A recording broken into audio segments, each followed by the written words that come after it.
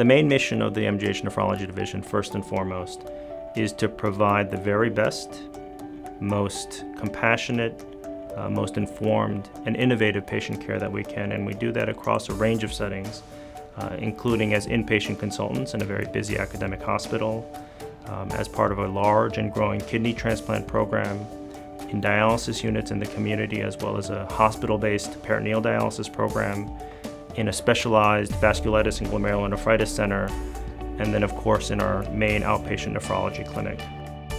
Now that clinic is a setting where we have physicians who see patients in their capacity as general nephrologists, and we also have several physicians who've carved out very highly specialized areas of expertise within nephrology. MGH has a long and proud tradition of both basic science and clinical research. The Kidney Research Center has a really kind of diverse portfolio.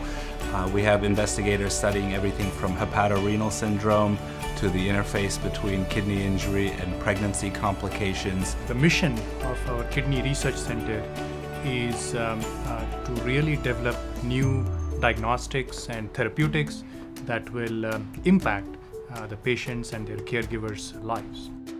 As with the clinical activities, research at the MGH or within the MGH Nephrology Division is both broad and deep.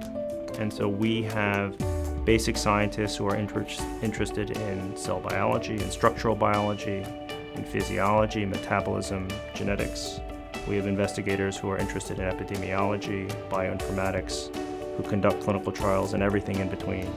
The basic science is fashioned by a program that I started as former chief, which is to have corresponding basic research that is mirrored by the clinical programs.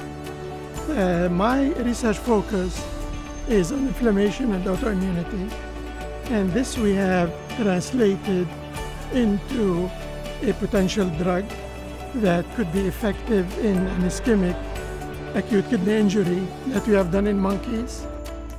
The program in membrane biology is part of the Nephrology Division at Massachusetts General Hospital, and it's a group of physicians and scientists who are interested in studying membrane trafficking from different perspectives, from water transport to acid-base physiology to transport of electrons and ions. We're really interested in how individual kidney cells respond and take cues from the environment of the body in order to regulate kidney function, and we call this maintaining homeostasis.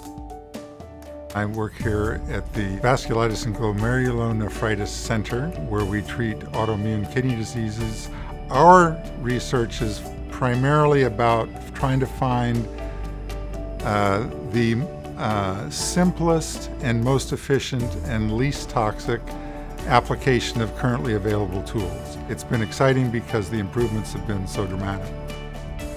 But mentorship is very important to us in the Nephrology Division. We have a recognition that it's important for young physicians and scientists to be partnered with more seasoned and experienced physicians and scientists to help them grow in their careers. And so everyone is usually partnered up with a mentor who helps them develop their science, mostly as a research mentor, but we also realize the importance of developing teams of mentors. We have a training grant. We have a vigorous training program involving seminars, individual one-on-one discussions, and so we try to tailor individual needs for the particular candidate, and we bring them up from renal fellows all the way in some cases to full professors. We are hopeful that we will be able to really tackle the epidemic of kidney disease and all the relevant complications that come with that syndrome. Our primary responsibility is to train, attract, and nurture the very best people who will be in the best position to take this knowledge, to leverage these tools, and to make the greatest impact possible for our patients.